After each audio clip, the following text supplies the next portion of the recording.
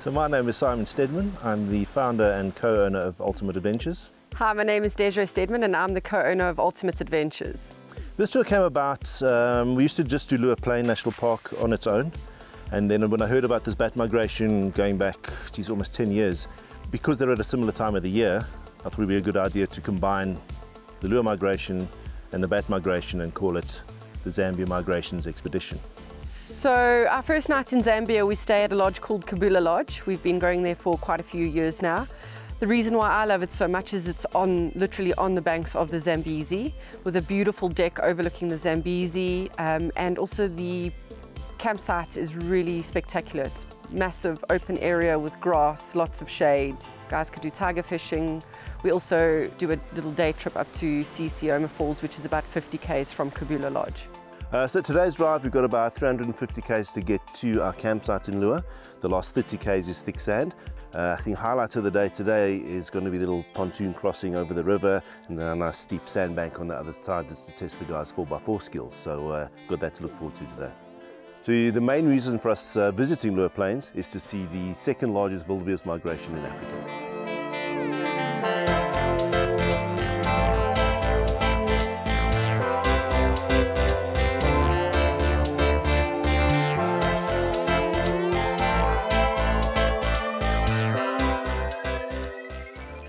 How are you enjoying the Zambian trip so far, Mick? Phenomenal.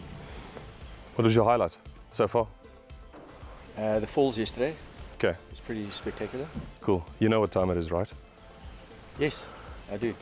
You go first. All right.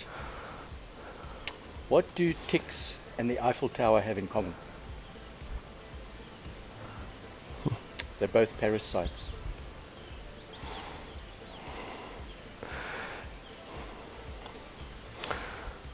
What do you call snakes that live on cars?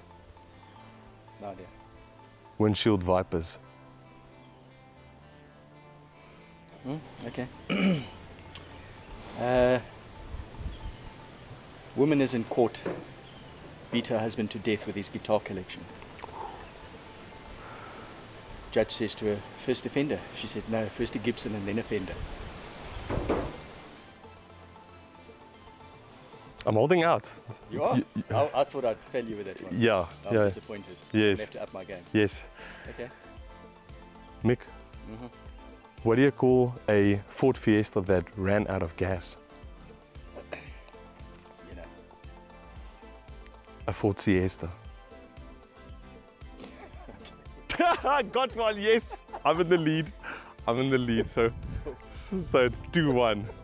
Let's get on the road. Okay.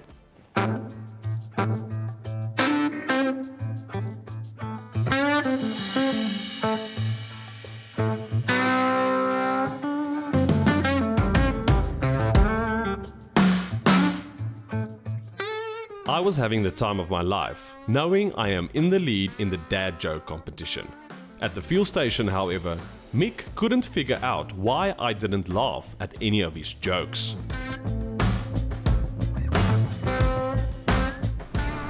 So we've just stopped for provisions here in Mongu, like in Mongoose, without this.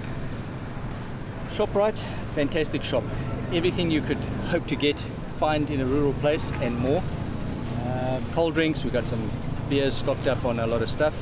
Some chocolate, some sweets. And this little perler here, this is Dirk's. This is what I have to put up with when I'm overlanding with Dirk. Anywho, on we go.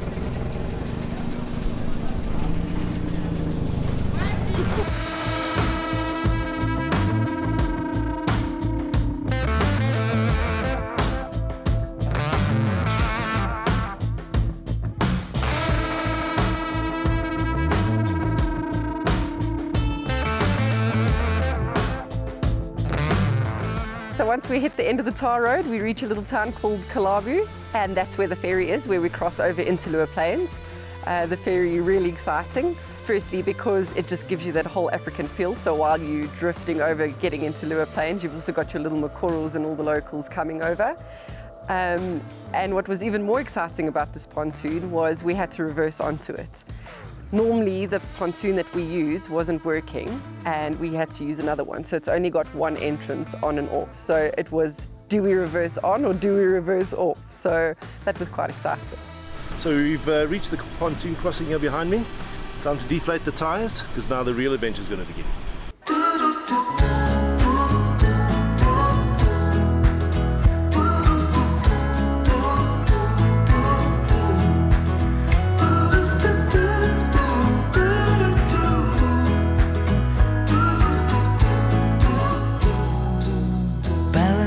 On a weary line, too scared to trust you and jump down. I'll keep my status quo up here, won't let anybody come near. I'll fix it on my own. 29 years I've been the same, trying so hard to run from shame. Can I keep up the pace? To fool myself, I don't need grace. Will you be there to catch my fall? Need to be sure you'll hear my call. Darkness surround me and I don't know why it's so hard to let go. Why it's so hard to let go. We have finally arrived in Liuwa Plains. I'm so happy to be here. Beautiful rain, and that is good for the wildebeest migration in this area. They come down and they follow the rains and they give birth. So we're going to be meeting a lot of new wildebeest babies tomorrow or the day after. I'm just super happy to be here after an eventful day, and we are about 5 kilometers from camp. So we should be arriving shortly. I've been here once before and I actually met Lady Liuwa. Do yourself a favor, go watch the documentary called Lady Liuwa. It should be on YouTube. It's this lonely lioness roaming the plains on her own after the war. And I got to film her one time and she unfortunately passed away after that. But I cannot believe I'm here once again in this beautiful setting in Zambia. Oh, it's magical. Hear my call. Darkness surround me and I don't know why it's so hard to let go. Why it's so hard. Dude. Hi, Mick. Hi, Dirkie. Yes. Bring your camera. There's a frog. It's that size. A para. Just put your hand next to it for size. People can see. Dude, if it bites me, it won't bite you. It's as big as my hand. Easy, Jeremiah. Ah! Yeah.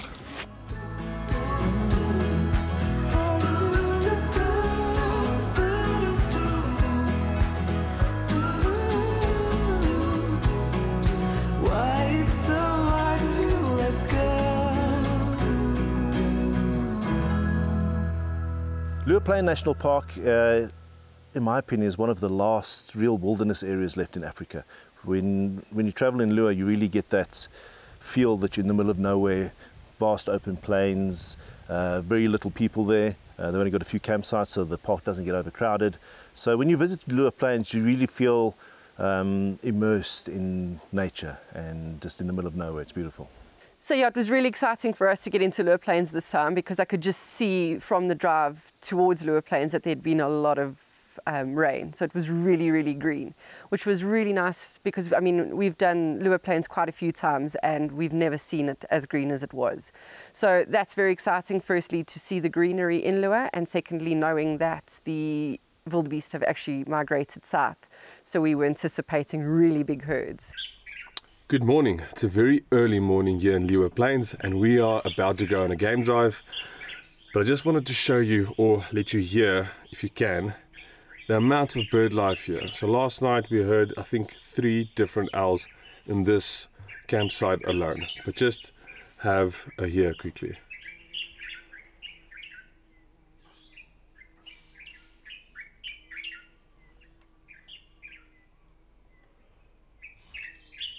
It's absolutely incredible. I cannot wait for this game drive.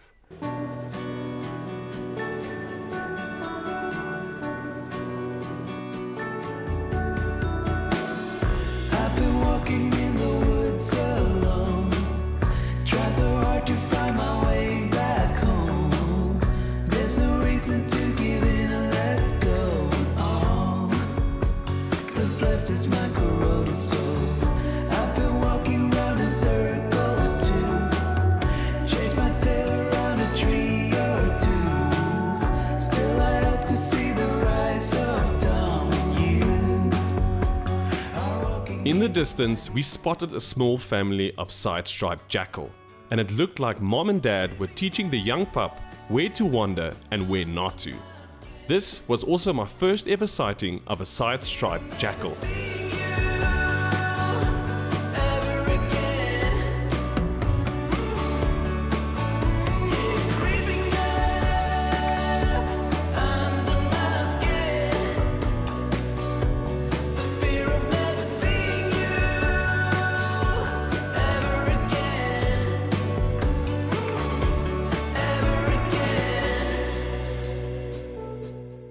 Something interesting about Liuwa Plain National Park is it's actually one of the oldest protected areas in Africa. The king of the local area there, the Lozi King, he actually proclaimed it a game reserve in the late 1800s, like 1880. It was originally his royal hunting ground, then it was proclaimed a game reserve, and in 2003 African Parks got involved and just really started to, let's say, put Liuwa Plain on the map. Obviously Lady Liuwa, the famous lioness that's roamed those plains on her own for many years, that documentary about her really kind of puts Liuwa Plain into the spotlight of the public. That's when I started visiting, when I heard about Lady Liuwa. Was lucky enough to see her on many occasions before she passed away. And the size of the park, it's 3,369 square kilometers, so it's not a massive park. Big plain, few tree islands scattered around the place, but the bird life, the wildebeest migration, the large hyena population, it just gives Liuwa a special feel to it.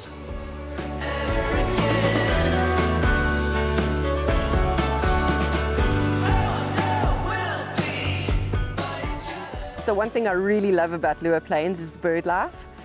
Years before we've seen the massive flocks of marabou storks and pelicans, but this year we saw the massive flocks of crowned cranes and wattled cranes, which is really, really nice to see, because you don't normally see them in such big flocks.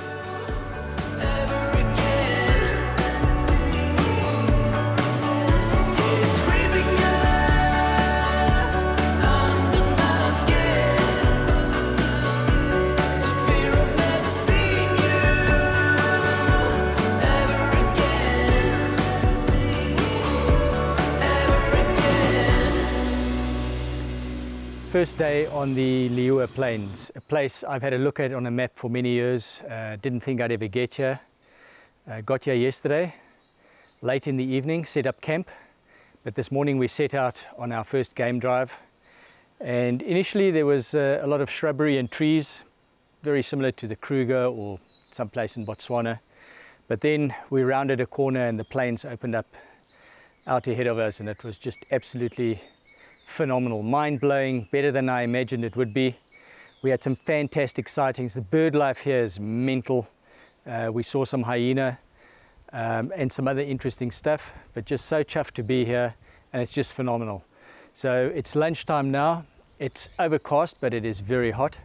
So we're going to camp up under the little shady abode here in camp for a couple of hours, and then we're going to head out again later this afternoon when it gets cooler at about 4 o'clock. And we're going to head back to a particular hyena den, which is kind of a permanent hyena den, and we'll see what we can see. Okay, so this is my point of view, and I've had a lot of questions on how the iron van is set up. So I'm going to start by showing you the inside. Not really much happening in there, and then we'll go to the back. But this is a mess at the moment. But this is normally where I keep all my camera gear. I've got a bean bag from Camera Tech that I put on the side, and for filming from the inside of the car. and the rest is pretty standard on the inside. But where the real magic is here at the back. So let me just tilt this up a bit. This is normally my kitchen area, also a bit of a mess. On the left-hand side of the car, because if you do pull to the side of the road, it's on the left-hand side, so you can do your coffee or whatever quite safely. Got some wood here, and then I've got a garden box with recovery gear, some wash-up gear, and then in the middle there I've got a case with all my gas stuff, my cooking stuff, and then at the back here we've got the Ironman fridge, also quite dirty because we've been traveling. This side I run a freezer, and then this side I do have a fridge. At the back we've got one of the Ironman 4x4 maxi cases, and it fits perfectly underneath the gun case there. And as you can see, so my beers, cold drinks, everything is inside here, and it fits nicely. If you slide it in like that, it fits in perfectly. Cool. Then at the back here, water tank, my compressor is there. And then on this side is all the electronics. I've got an inverter charger, got a DC to DC inside as well in this box. And then my voltage for my secondary battery, my auxiliary battery.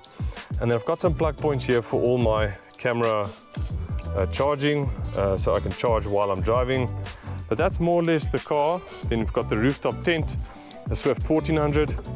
And then I've got a shower cubicle here, gas on top. And then on this side, we have the awning, Delta Wing 270 XT71. Yeah, hope you enjoyed it.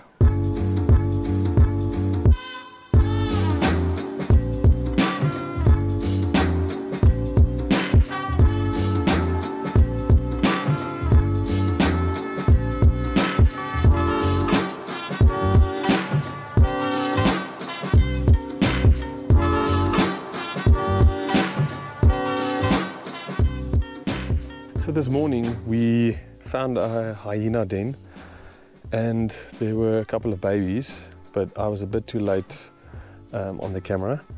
So now we've camped out here right next to the den. The den is about 10-15 meters away from me. And in Liuwa Plain you can actually get out of your car, but as long as you stay within 10 meters from your car. So I'm going to sit inside the car and wait for them to emerge, and then see what their feeding is, and maybe get a couple of close-up shots off the tripod. But I'm ready for it. So there's the den right there. Let's hope we get some good action.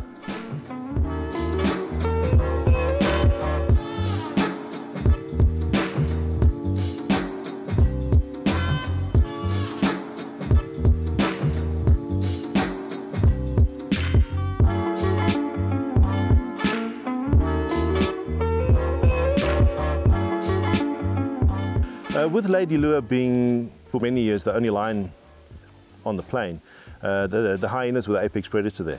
So that population really exploded. So that's why there's a large population of hyena there still now. But with the lions population growing, I believe now, speaking to the people there in the office, there's around 15-16 lions there now. They just introduced some more. So that lion population is growing, but they're still living in harmony with the hyenas. They're very successful hunters, so during that time of the migration with all those little calves around, it really is the time of plenty. That's why we saw the little cubs running around, plenty of food around. So the hyenas will always prosper there, just because of the habitat. You know, the way they hunt. They like to chase their prey down, and lots of little calves around. So that's why the hyenas will always prosper in Liuwa Plain. An interesting similarity between the wildebeest and the hyena in Liuwa Plain is the way that they're built. So if you look at them, they've got like a sloping back from the head down to the rump. That's because both of them travel long distances. You know, hyenas go out far to forage, and obviously wildebeest migrate. So when they run, they get this rocking movement with that the way they're designed, which is very energy efficient. So they don't use a lot of energy to travel those long distances because it's the way they're designed.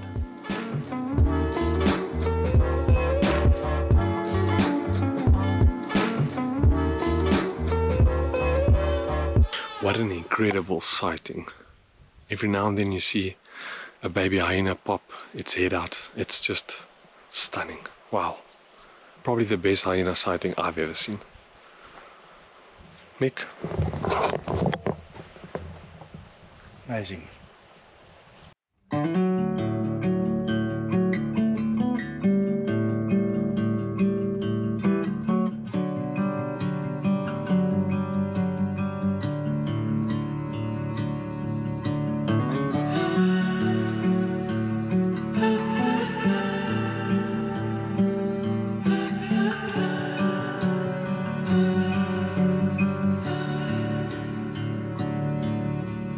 Broken from the start, I am nothing more than roses at the side of a busy road. How I'm crawling for a worthy goal.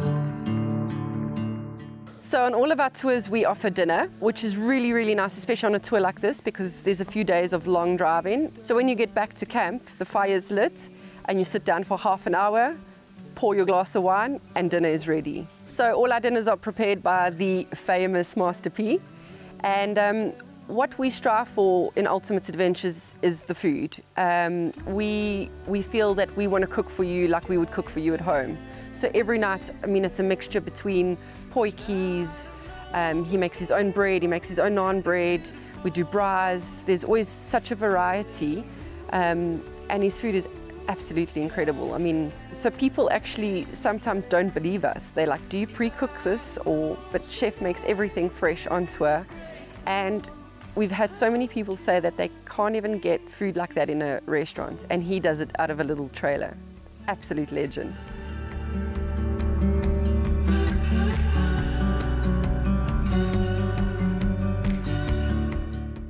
Say again.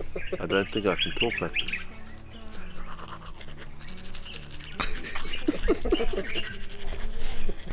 Good morning there, Dirk. Good morning there, Simon.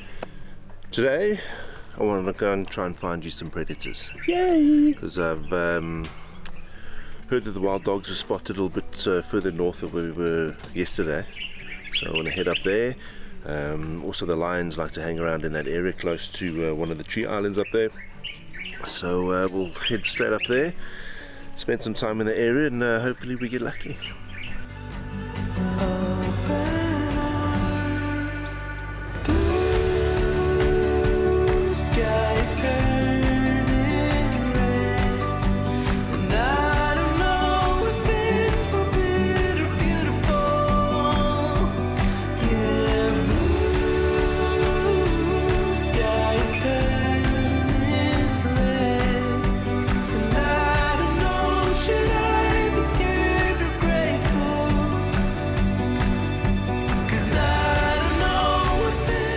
The wildebeest migration in Liuwa Plains is the second largest wildebeest migration in Africa, second to the Serengeti, the well-known one. They basically follow the fresh grass from the seasonal burning and then from the rains that come normally early November. So they migrate from the north down into the southern part of the Liuwa Plain National Park. There's around between 40,000 and 50,000 animals that come down into the southern plains around November time every year. Although we searched for the lions, we couldn't find them. But the bird life in this park remains one of the best I've ever seen.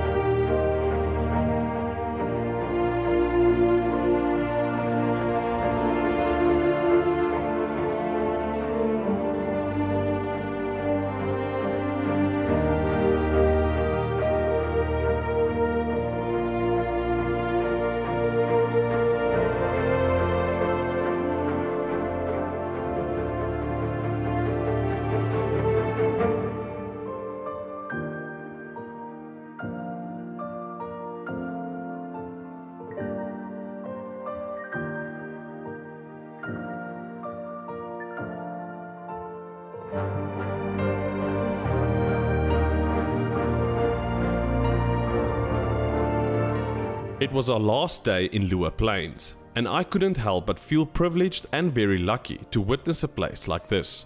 True wilderness at its finest.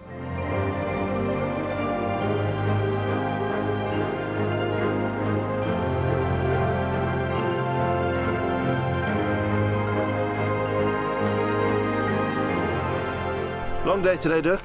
We're heading back over the pontoon. We're heading through Kafue National Park to a little campsite right on the river called Roy's Camp. Beautiful little spot. It's going to be a long day in the saddle today, with the pontoon crossing, filling up with fuel, and then from here to the camp's like over 400 k's. So long day, but it's almost time to saddle up. But on the bright side, now we are one day closer to those bats.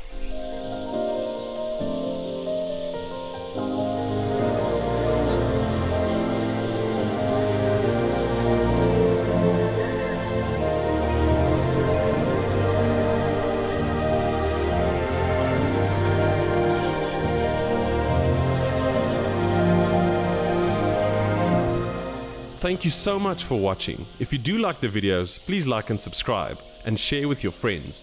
And if you want to tour with Ultimate Adventures, go to ultimateadventures.tv. See you next time.